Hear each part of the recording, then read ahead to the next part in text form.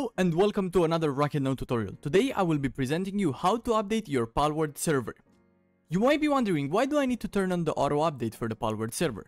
Well, keeping your Palworld server up to date is essential in early access, because the game is getting updated very often, and to ensure smooth gameplay and access to new features that are added, your server needs to automatically update. In this tutorial I will walk you through the process of doing that, as it's really simple. The first thing that you're gonna have to do is to go to panel.rocketnode.com and select the server that you want to auto update on. Now, you're gonna be greeted by the console tab. Thus, if the server is turned on, and it says here online, make sure you press on the red big button that says stop. The server will then save and automatically go offline. Now, go to the startup tab, which can be found on the left side, and here you have a lot of variables.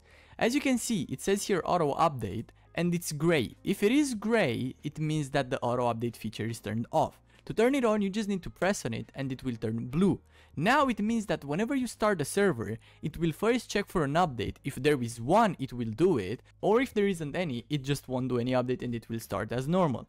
Now you just go back to the console tab, press the green start button, and your server will be up without any problem. If you guys enjoyed this tutorial, make sure to join RocketNode's Discord, which can be found down in the description. If you have any questions, you can write in the Discord channel or open a ticket on our website. See you in the next video.